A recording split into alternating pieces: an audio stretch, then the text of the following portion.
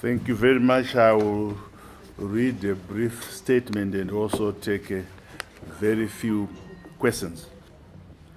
Today, the Politburo met and received 5 reports. First report was on ZimAsset, and the report was given by Minister Joram Gumbo. Then we received the Disciplinary Appeals and the Review Committee of the Central Committee report.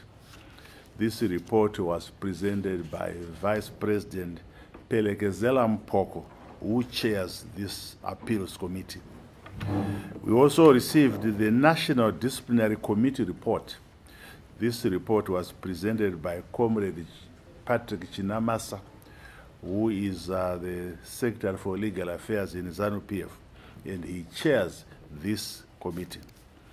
Then we got a report on the preparations for the 16th National People's Conference, which this year is going to be held in Masvingo province, and I gave that report.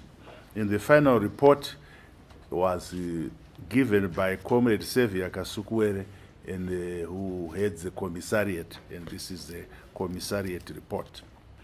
Under the ZimAsset, the report mainly dwelt with the transport infrastructure and stated the many roads that are being rehabilitated, especially regional trade corridors.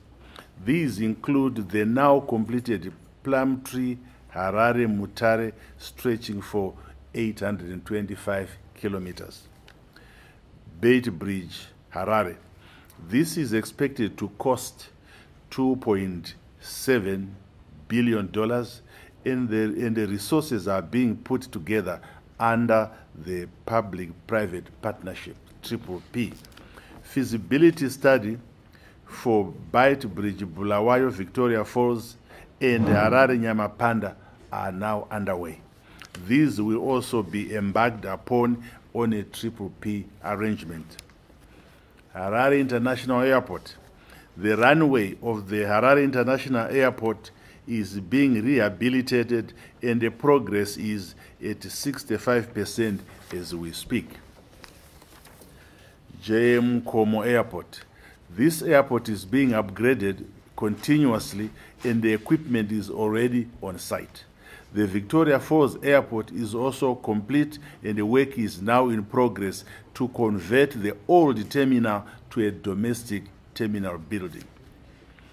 The Disciplinary Appeals Review Committee of the Central Committee. The Appeals Committee has been sitting and has reviewed several cases.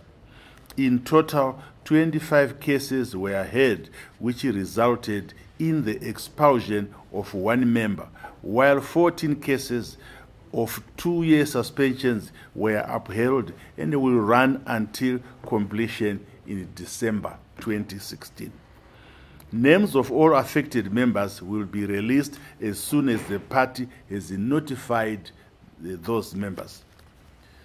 The Appeals Committee still has 27 cases to review in the coming sittings, and this will mark the end of all the cases of individuals who have appealed to the Appeals Committee. The National Disciplinary Committee report. The committee has met and deliberated on several disciplinary issues.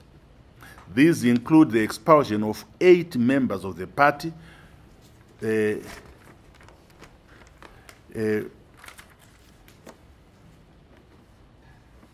expulsion of 8 members of the party, and the one had his suspension lifted.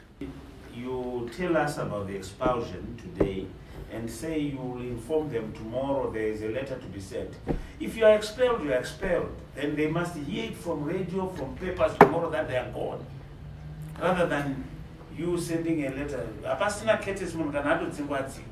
But it's nyangu adzingwa unomunzwira unompa due respect yake. Saka uri kuti Munacho wati Munacho hana kubaya.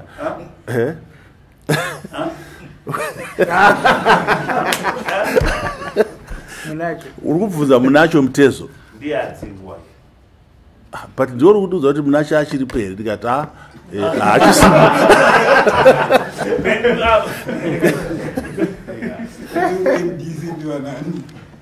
achisipo. I can confirm, yes. But we still have to be procedural. All right. So that we follow procedures. And we even gave him an opportunity to defend himself. He came. He came.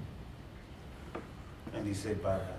And he was confronted with the facts.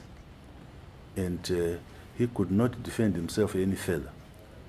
So he is no longer a member of ZANU PF. He can now elect to choose People First or any other party. So we are going to have a by-election in that constituency. How about the other little noisy ones at the district and provincial? Those have also been confirmed and they are no longer. One not loud one. Yeah. The loud one. Probably would want to know the Which loud one? Which are your loudest ones? Just give us a loud one. No, the chairpersons are their issues. The three chairpersons will be looked at next week. But which provinces are those? but we can also confirm that Headman Moyo, Victor Matemadanda, Douglas Mahiya, and Francis Nhando are out. They are no longer members of ZANU PF.